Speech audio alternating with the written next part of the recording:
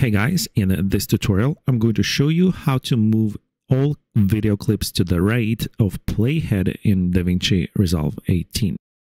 Now, let's say you've been working on a video for a while and you have all these clips in your project. Your video is so long at this point that you don't even see the ending of all of your clips to the right.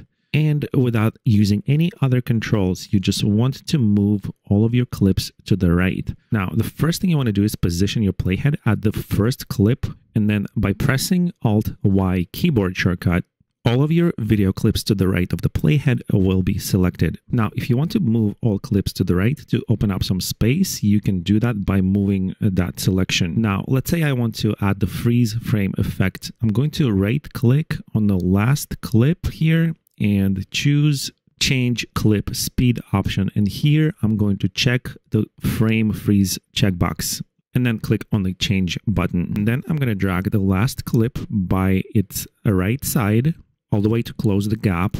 And if I play the video now, you will see the frame freeze effect was inserted in between those two parts in my video project. And so guys, this is pretty much how you move everything to the right of your playhead in DaVinci Resolve 18.